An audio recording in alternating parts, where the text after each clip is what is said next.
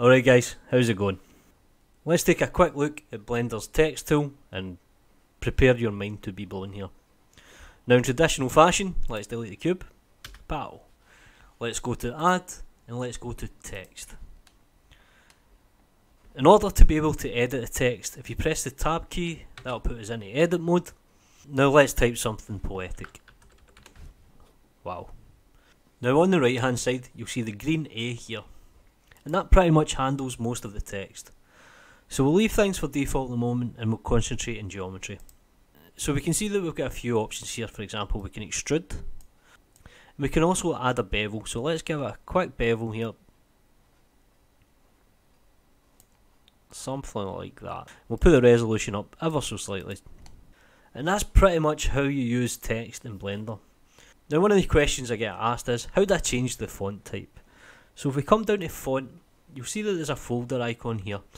Now perhaps you've downloaded a font from the internet, the font or wherever.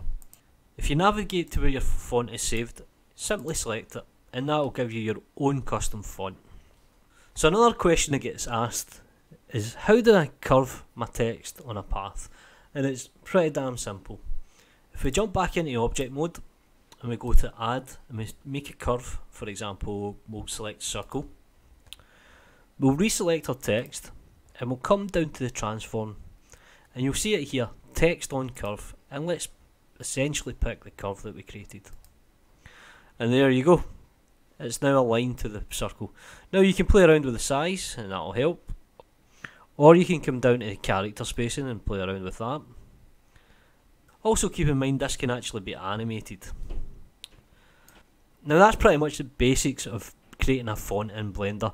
If you've used a computer maybe the last 10 years, you'll have a pretty good understanding how this will work. Thanks for watching, you know what to do, like and subscribe. Peace.